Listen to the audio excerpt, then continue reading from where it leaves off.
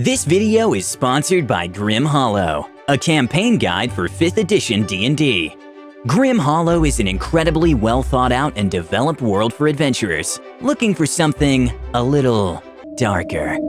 Okay, a lot darker. Grab a scattergun and hunt some nightmarish creatures, or become one yourself with the unique transformation system. Become a fiend, vampire, or a freaking werebear. This beautifully illustrated 300-page guide has everything you need to build a brutal campaign for your players. If you're looking to really challenge your party, Grim Hollow has advanced mechanics to make the game harder, like bleeding or permanent wounds. If you're lucky, you can get yourself a hideous scar. Ladies dig scars.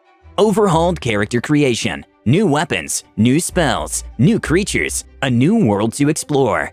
Seriously, the depth of this guide is mind-blowing, and campaign ideas are limitless. So, wish my players luck. I'm gonna run a hardcore one-shot with my group. Let's see if they make it out all in one piece. Or survive. Pick up your copy of Grim Hollow from the link below and embark on a journey into darkness. How a duck with a New York accent and an army of hats took an epic revenge. This is a story about the most chaotic one-shot I've ever run. I invited a group of my friends over to play a one-shot where they would get the opportunity to playtest some homebrew magic items. Sadly, only 2 of them showed up. Once they sat down, I handed each of them blank character sheets. Before they got the chance to roll up stats, I started the game's introduction. You wake up in a barn. You have no recollection about who you are or why you're here. But you do remember that you need to free the other party members from jail. You have blank character sheets that you'll fill in along the way as you figure out what your stats are. You don't have any equipment, but you do have a large sack of gold. I informed them that one of them was a goblin and the other was a kobold. After they exited the barn, they found themselves in a small coastal town with a large magic item shop on a hill.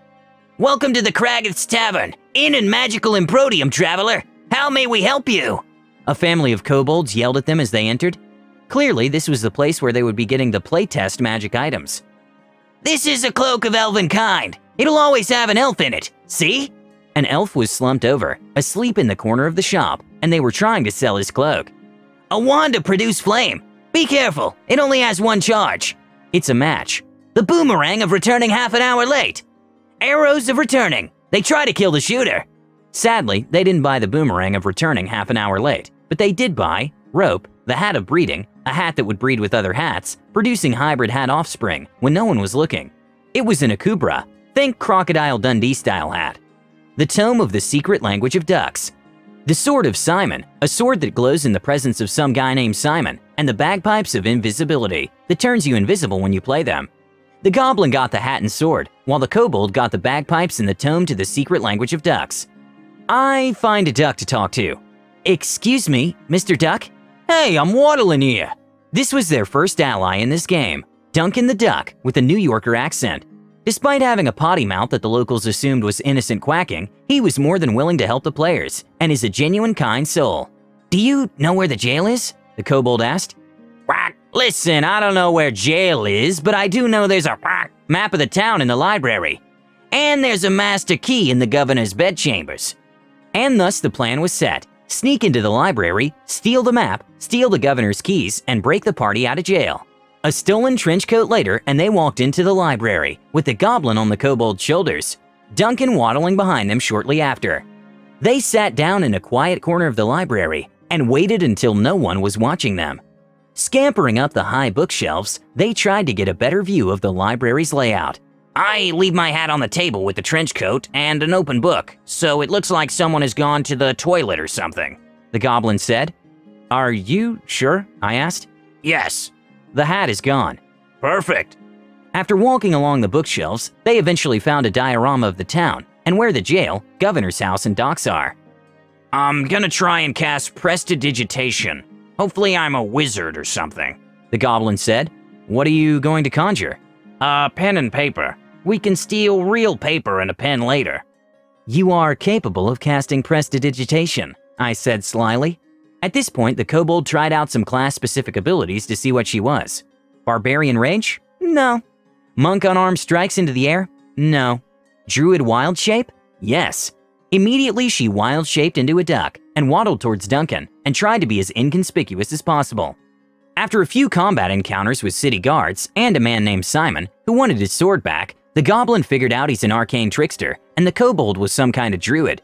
Now, the only challenge left was getting into the prison unnoticed. The kobold waltzed, playing the bagpipes of invisibility. Poorly. The guards shouted to each other over the ear-splitting music. "Where is that terrible music coming from?" The goblin tried to cast any spell he could think of that he might know that could be used in this stealth mission. He cast Rope Trick. For those of you who don't know how Rope Trick works, you make a magic rope rise up into an invisible pocket dimension you can hide in. Now, what they did is not correct, but I was unfamiliar with the Rope Trick spell. And how could you say no to an invisible kobold playing bagpipes, holding onto a floating rope like it's a balloon that's connected to an invisible pocket dimension that's hiding a goblin rogue while a duck waddles behind them?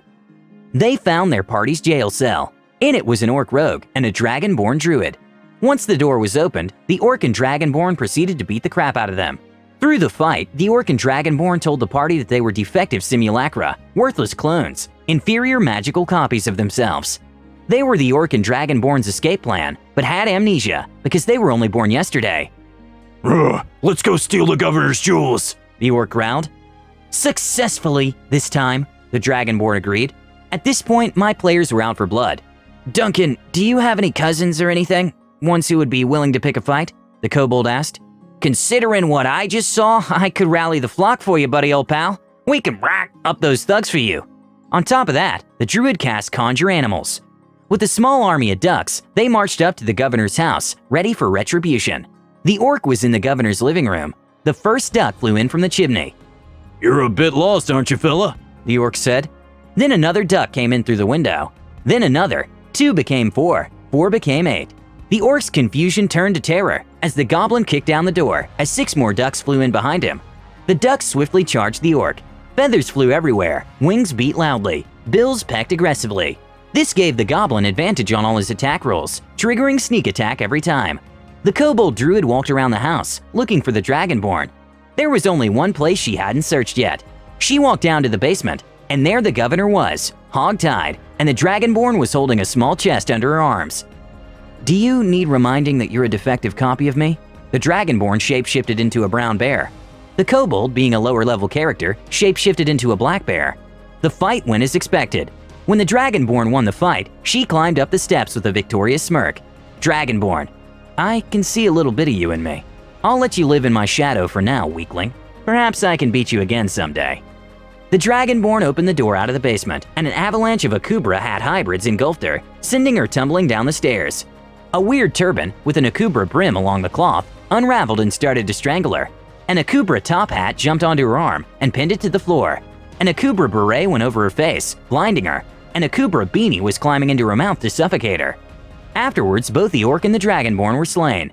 The hats parted ways like Moses in the Red Sea so that the kobold druid could walk up the stairs. She picked up the small chest. The goblin picked up his hat and put it on his head.